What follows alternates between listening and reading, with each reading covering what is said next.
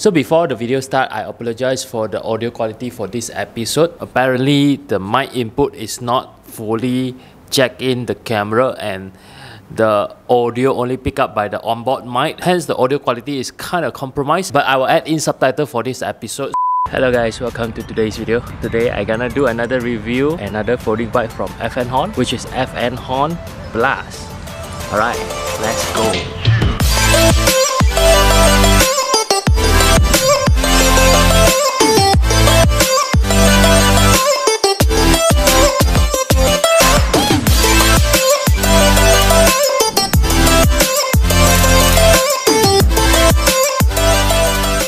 So for those who already watched my previous video about Fnhon Blast, this is another Fnhon bike, and again thank you for PP Cycle Philips that allowed me to shoot this and make it happen. This is the only way for me to make bike information available to you all.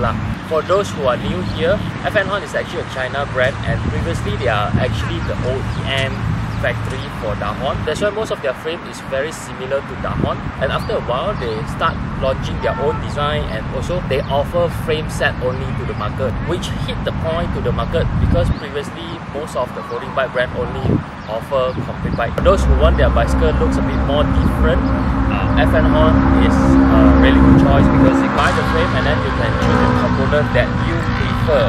Before I start the video, as usual, I will break this video into a few parts. First will be the frame set, second will be the group set, third wheel set, fourth finishing kit, and then how is it look like after you fold it down. The last part will be 3 things I like and 3 things I don't like.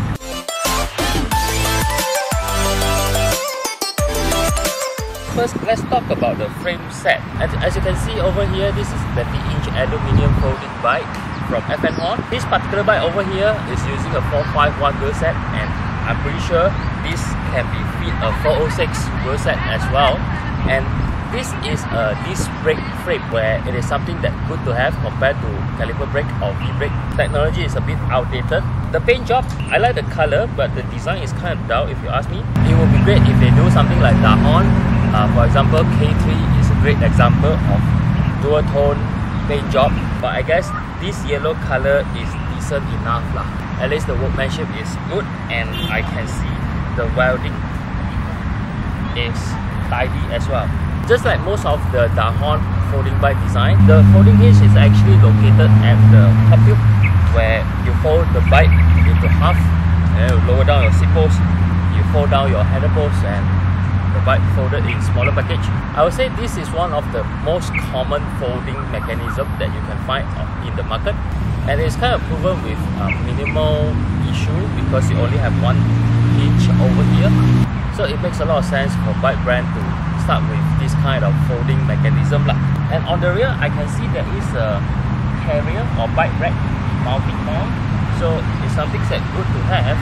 When you have folding bike like this, you can put on your rear rack and put on your pannier, your luggage, and I would say this type of bike is one of the best bike for touring because of the flexibility lah. You can fold your bike down and decided to take other type of transport, like you can fly or take a train. This doesn't cause you as much problem compared to a full-size bicycle. Material wise, this is actually a aluminium 6061 series.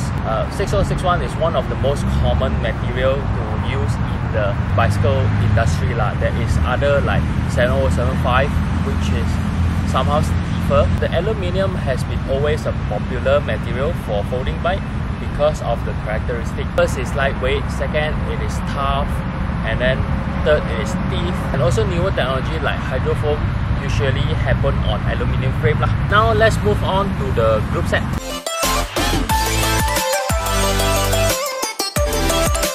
They come to group set because Fnhon offer frame set only option, right? So as I can see, the owner is probably someone avid lah. So this probably is not his first bike. There is some decent component over here. At the rear is a Tiagra 10-speed rear derailleur.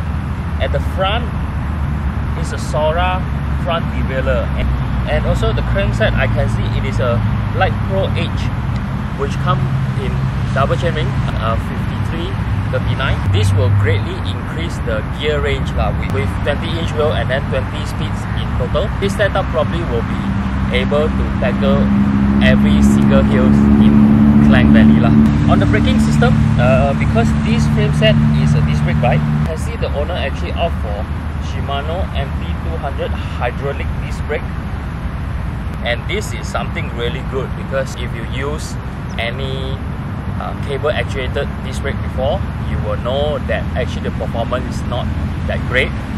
But once you change to hydraulic disc brake, it is like a whole new level. The braking power is much more better and the control over the brake lever is much more precise as well. The shifter, because this bike is a double chainring setup, so you have shifter at the left and right, and both is Tiagra setup. And let's move on to the wheel set.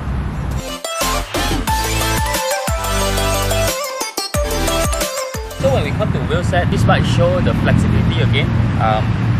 This one definitely will be able to fit both 406 and 451 tires. And again, this is something very fun because you can slap on a 451 like now and go for a very fast ride.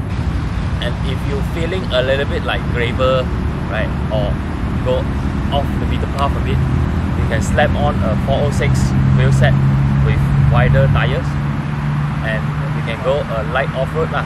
It's almost like a one bike to lose it all, but folding version. Wheel set over here, it is Fnhon bikes.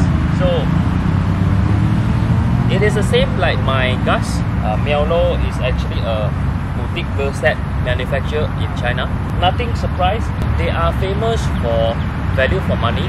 They have a range of products that cater for different budget needed, and with the price, get a really decent wheel set lah. One thing about this brake bike, I love it because you no need a braking track over there, so your whole rim can be like black color. You don't need a silver color braking surface that usually you see on rim brake bike. The tires is actually a Swabe 1 tire, which is awesome. Again, for those who don't know, so I have always emphasized how greatly your tires can improve your ride, right? Swabe 1 is one of the fastest tires that you can put on a 451 bike lah. Before I move on, I will do a free hub sound check.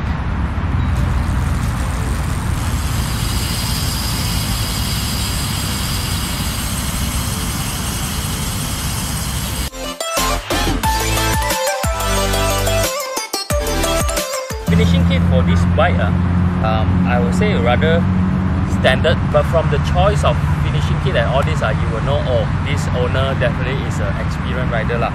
Seat post, Light Pro A61 aluminium seat post, 33.9 diameter clamp. Handlebar post, Fnhon. It's not 3D construction, but it's good enough. Handlebar, 25.4 standard aluminium handlebar. There's this handlebar ring, I suppose, around here at the quick release. This one is kind of like a accessories to decorate the bike lah. And also you can make sure your handlebar is always at the same position. Light Pro handlebar grip come in foam material, nice and comfortable to hold. One highlight that you can't take your eye away is this front light brackets. There's these brackets that mount at the hole at the front top and then come up with a cylinder tube so that you can mount your light over here. This is really awesome. You can keep your handlebar clean and tidy, and also you will have your lights perfectly centered. I think that's all pretty much about the bike. I'm gonna show you guys how to fold it down and how it looks like after you fold down lah.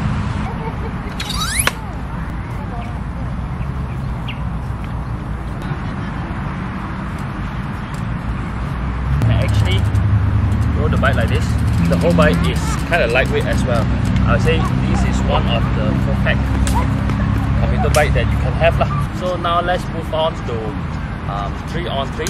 Now it's time for 3-on-3, where I share 3 things that I like and 3 things that I don't like. So first thing I like about this bike is the flexibility. A few things that contribute to this point is first, Fnhon offer frame only. Second, this bike can fit 406 and also 451. Third, this bike can take front derailleur. Having all these three benefits highly increase the flexibility of this bike. You can build your own bike, you can choose your wheel size, and then also you can choose your gear ratio. The second thing is the weight of this bike.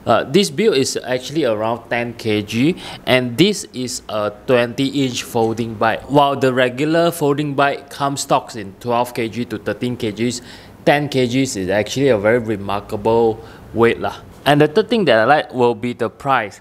So again, right, Fnhon offer frame only options. A seller can spec in different standard of specs to fit different budget buyers, and that will cater for all like new cyclists and also avid cyclists.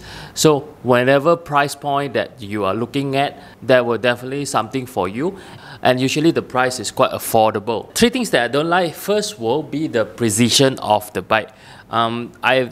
I think this is pretty much Fnhon common problem. The precision of the bike doesn't feel that good compared to some brands, for example Dahon or Turn, right? For example, when I wanted to fold down the bike, some of the hinge is a little bit too tight and sometimes it's a bit too loose. So all this precision can be better. Second things that I don't like will be the folded size. I'm not sure if I mentioned in this channel before or not. I always think that the best size folding bike is 16-inch instead of 20. The 16-inch folded really compact. It will be very easy for you to load in your car, on board to MRT or LRT or buses. Compared to 20-inch, the folder size is not that friendly. After a few years of riding, I would definitely settle for 16-inch instead of 20-inch lah. And the last point that I don't like is it's kind of subjective. I think the frame design is rather boring in today's standard. The yellow color, yes, is striking, but the graphics can be better. Fnhon logo is everywhere, which I think is a bit too much. I think this doesn't bother a lot of people, like just me lah. It's a very subjective point lah. That's all for today's video. If you like bike review like this, do subscribe to my channel and also click the little bell icon. Until the next one, bye bye.